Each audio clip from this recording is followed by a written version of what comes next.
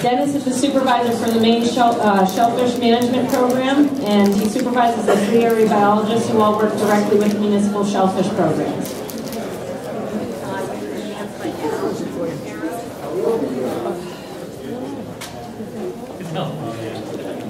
Good morning. As Cole said, my name is Denis Nault. I'm the supervisor of the Shellfish Management Program. So by and large, with my area biologists, we deal with all of the municipalities and the soft shell clam management work. However, it's a shellfish management program. There are other species we look at. Mussels in particular are one that have been a recent one. So we've looked at abilities to assess and evaluate these areas that have intertidal mussel resources. It's extremely expensive in the past to do overflights of them and evaluate the resources when we have areas that are competing resources.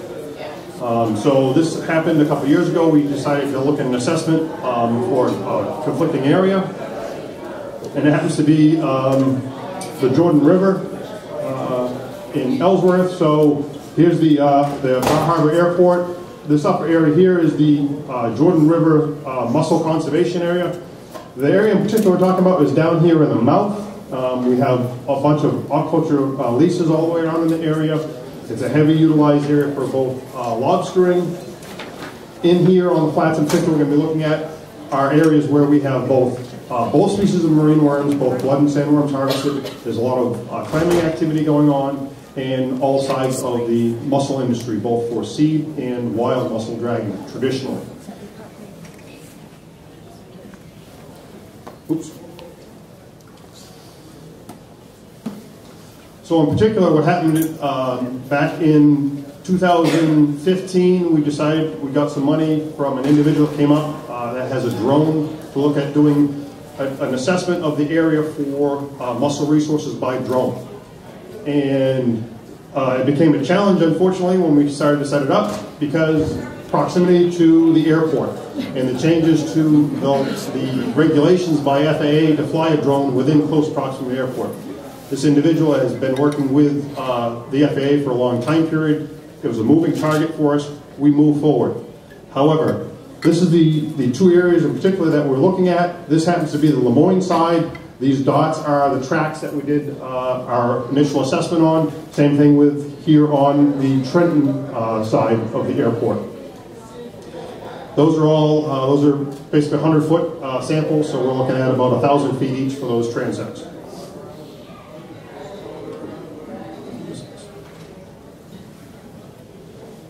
Come on. Hit the wrong button.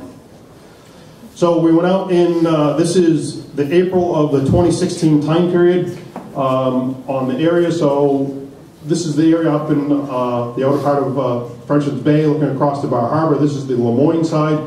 We can certainly see there's a pretty significant mussel resource in there. And we're assessing over here. This happens to be the Trenton side. The inner part of the Trenton side has a whole bunch of rocks and boulders in there. But it's a significant mussel resource. It has a fair amount of worms and clams in there also.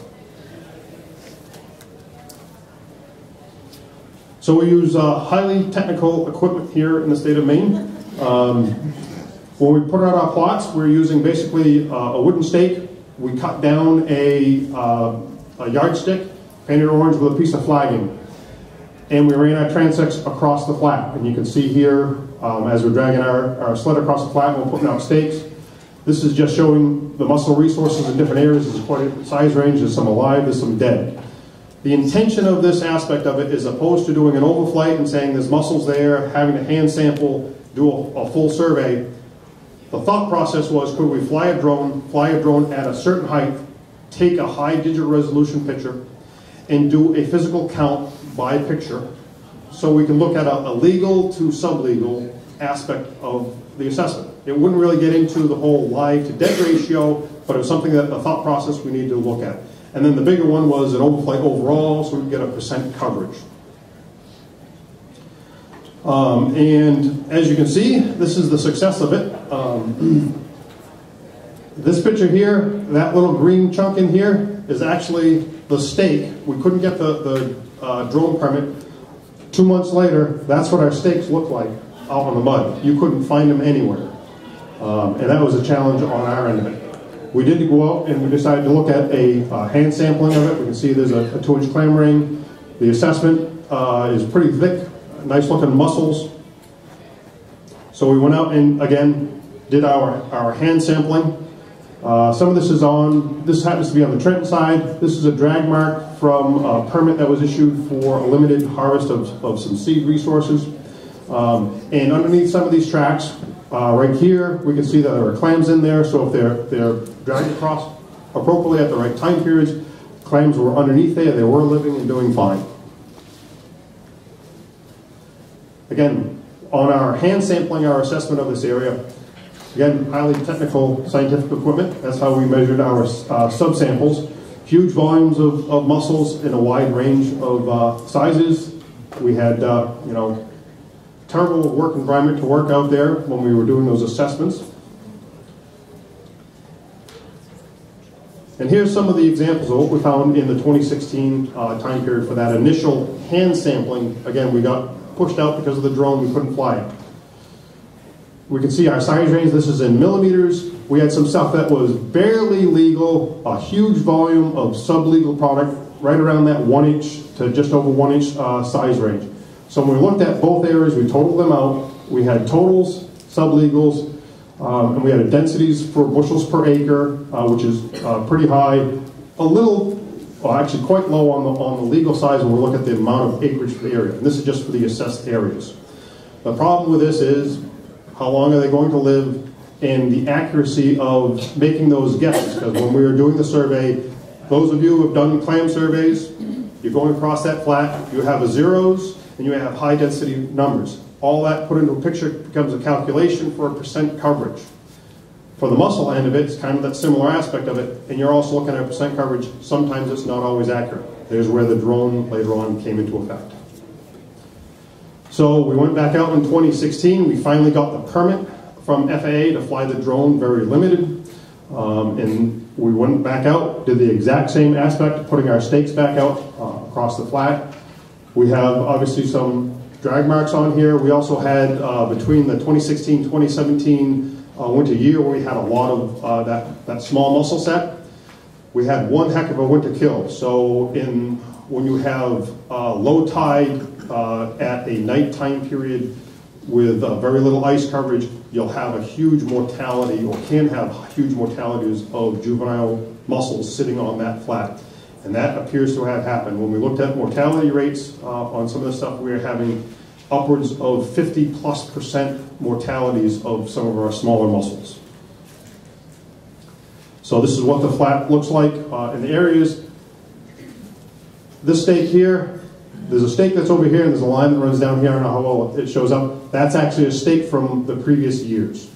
And these are literally in the same areas that we're having it.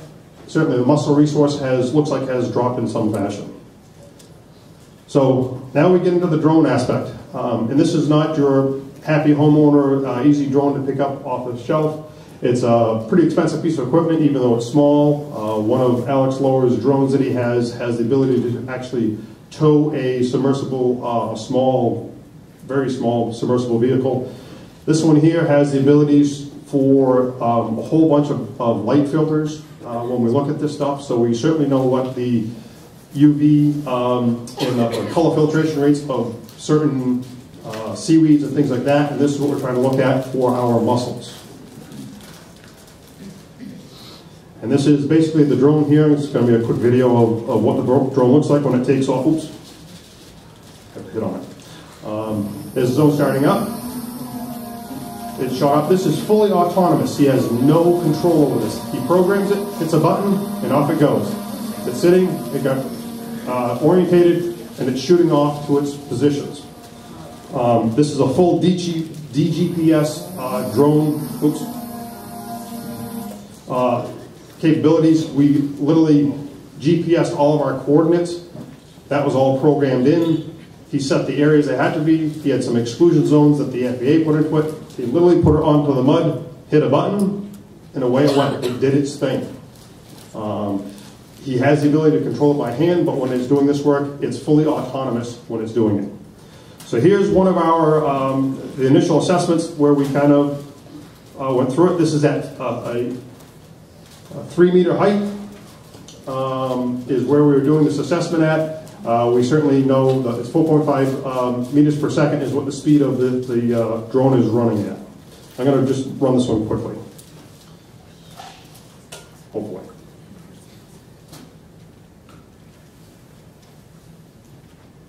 Should come up. There we go. So there's where the drone is going to be taking off from. It shoots off to this transect, and it's going to be running down along this transect here. And here's where it's up. It's running. And you're going to see a stake in a minute. It's going to orientate. Hopefully you don't have vertigo. And it's going to come along. There's one of our stakes that just zipped past. And it's going to stop. And we can see there's a reading here. It says 12 feet. It's going to wind up dropping down in altitude, down to about 5 feet or so. The wind kept pushing it off. And there's where we found out what our problem was. So the thought process was it could come in, stop, take that high digital picture. Well, this is set at sea level and it's looking at altitude. This flat actually comes up off of from sea level at low tide several feet. That change in that angle really screwed up how we could do any type of accurate assessment on it, and the wind couldn't hold it stable. So one of those intended ends for us to do an assessment for counting on a picture like this didn't work. The next end is this is at 30 meters at height, and this is where we really gained a lot of our, oops, let me get to the picture itself.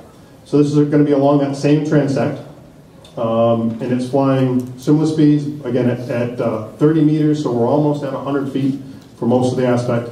It's going to take off and it's going to run down along the same transect. This is the Trenton side. We could not do the Lemoyne side because of the FAA permits.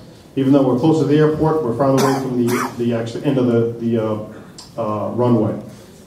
So you can see we're up much higher. It's going to orientate, and it's going to slowly travel along. And this is taking video and pictures, high digital resolution pictures as it goes along. And we can see some of this stuff is mussels, some of this is actually seaweed. And we're going to run into, you actually see some footprints along this area, and sometimes you can see some stakes. So this is running along one of the high points of that flat, and we're able to do this. And this is kind of what's called mowing the lawn. We have transects all the way across that whole area for assessing it at this 100-foot level. There's some footprints you can see right there of us walking where our stakes are at. Out of that, when we looked at our assessments, I'm going to need my glasses to read this.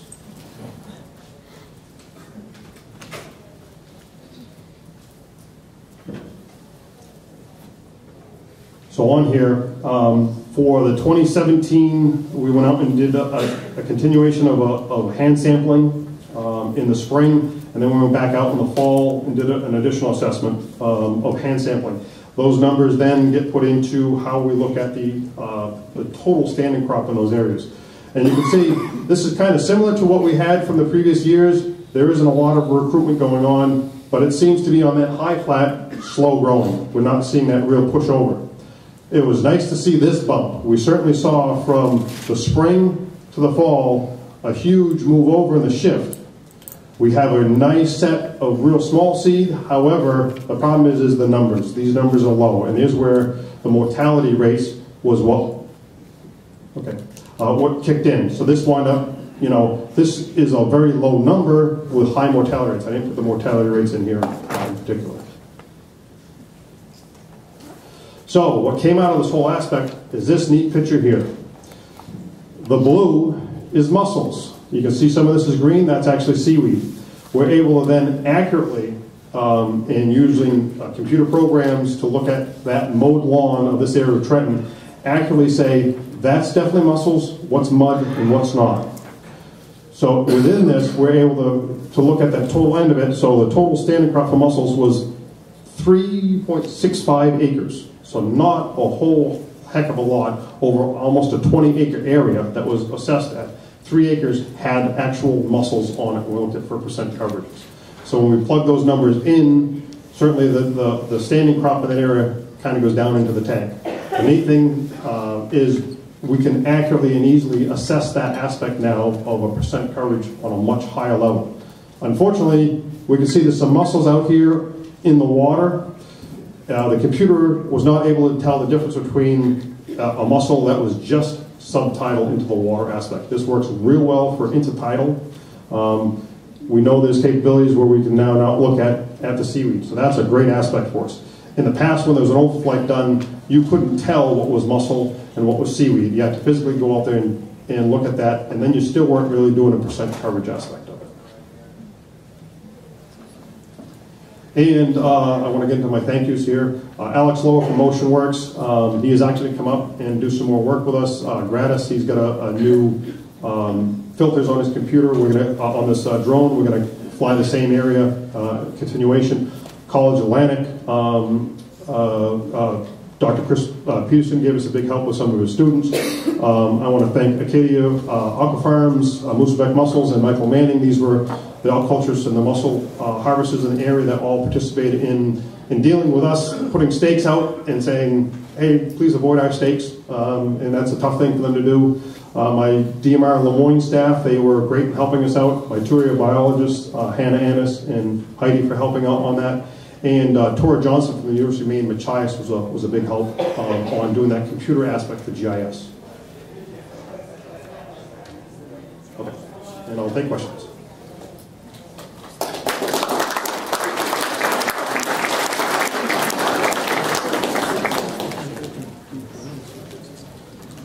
Any questions for Dennis?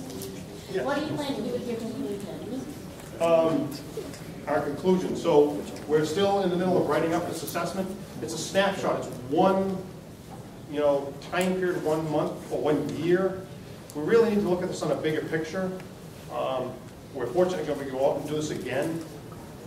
Certainly the conclusion we got out of this is, boy, if we can very quickly and cheaply fly a drone, get a percent coverage of that area, very quickly go out and hand sample targeted mussels. So we don't have to do long transects. We can target where the mussels are, get that age, size, range, put that into our formula with our percent coverage from that drone, and get a much more accurate assessment of those intertidal mussel resources. Yes? A lot of that video looked like there was a large amount of glare, and I'm wondering, did you ever try different times of day, early in the morning, at dusk, or? No, we didn't. The FAA permit was hard enough on timelines and getting that to work. So they dictated when you had to fly? We had a very narrow window on some of that aspect of it. We had to literally have an FAA radio because of planes coming into the area.